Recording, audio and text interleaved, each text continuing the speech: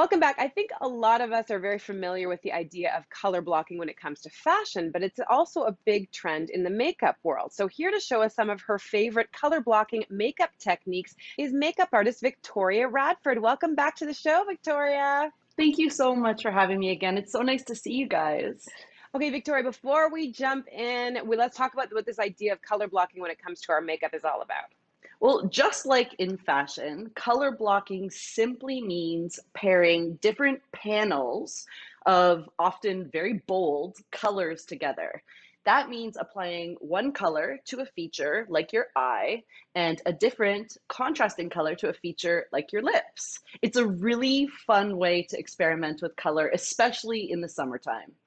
I'm really excited about the first combo that you have, which involves like a delicate pink on the lids, which I've always wanted to try, and you pair it with a red lip. So tell us why this combo works and why you love it so much.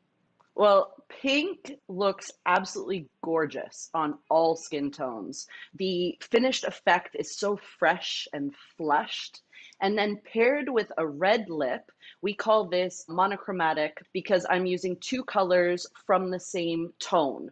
I should say it actually makes color blocking easy to step into. It's because it's Yeah, always going to look really good together. I like that it's easy. So let's step into it now together. Where do we start? I like to start with the eyes, and I'm using a Okay. brand new product from Charlotte Tilbury, and this is called Pillow Talk Cheek and Lip Glow. And I'm gonna just make like a little base.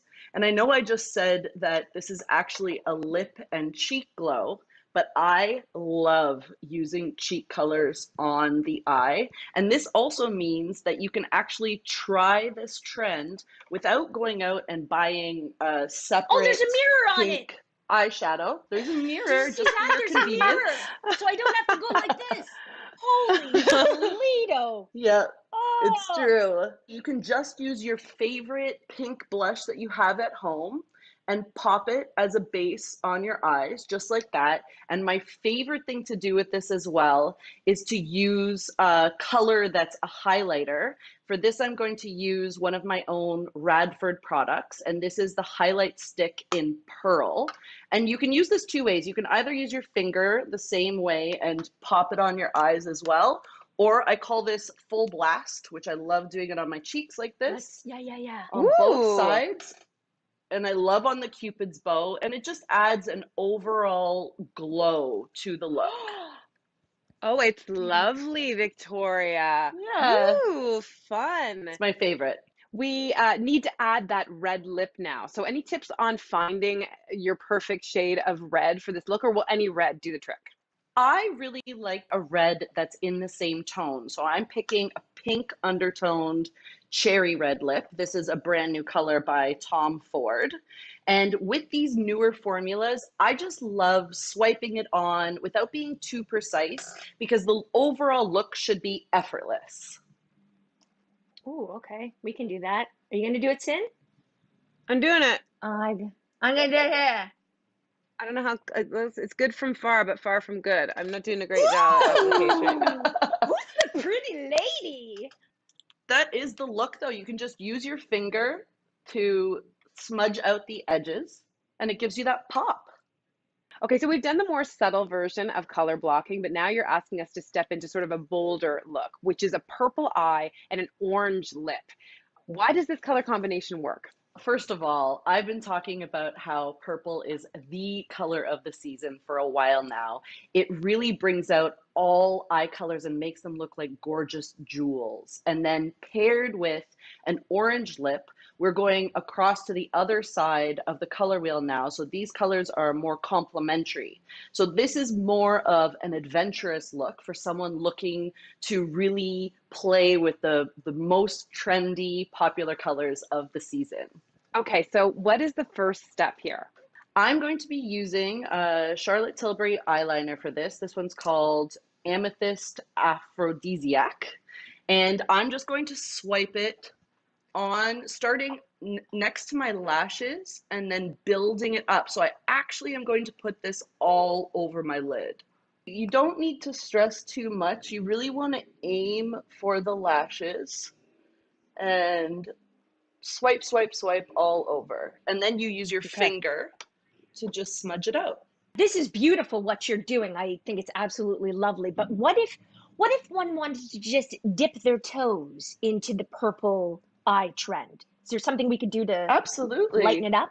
Yes, you both have pencils from Kiss New York, and Hmm. those are equally as great pencils to use for this look, especially if you're looking for something a little more subtle.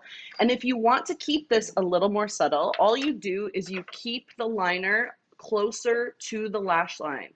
But the most important thing to learn here is the eyeliner positioning. So many people, when they go to put their Oh, eyeliner on, they come into the mirror like this, and it's Yeah. impossible to access the lid. What you need is actually to put your chin closer to the mirror and keep your eyes open and just swipe back and forth. I'm not trying to hold my eye and draw a straight line.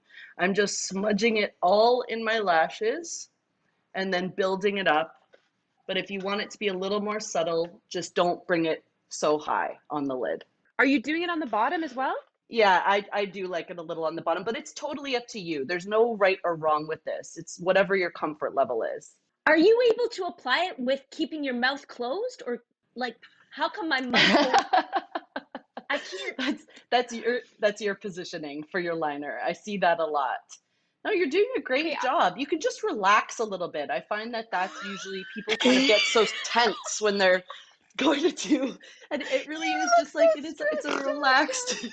oh my gosh. This actually was quite easy, I will say, to apply. And up close, I'm just noticing like a tiny bit of purple and it looks really nice. I like it with this lip color, but Yes. you are going to suggest that we match it now with an orange lip. So give us your pro tips here. Absolutely. I think that this eye color does look beautiful with a red lip as well, because they are analogous colors, which means they're Right. both on the same side of the color wheel. But I love it paired with an orange. I chose NYX Dazed and Diffused Blurring Lip Pencil in Fuego. It's a little bit of a warmer orange, more like a tomato, which is I like from my skin tone. But the real fun here is just picking whatever orange makes you the most happy and having fun with it, because that's the whole point to makeup, isn't it? Can So I layer this same on top of mine? technique. Yeah, me too. Absolutely. Yes, it will just Yeah. brighten it up. Same technique. I'm just mushing it all over, and I Mush. want to keep that blurred effect. Mush, mush, mush. And then Okay. mush your Oh lips. yeah. Oh, this Oh is my so gosh. nice. And I love to wear a purple eye and an orange lip like this with just a really simple outfit, all white, Mm. all black, or even denim. But I would recommend keeping it neutral, but it's an amazing way to just dress your outfit up. This Victoria, is that was a amazing. hot tip, and I'm going to try it immediately because I'm going to keep experimenting with this. I love it so much. Thank you so much. You're always so much fun, and we learned so much. Oh, it's my pleasure. For all the tips and product suggestions, head to our website, and we'll be right back after a short break.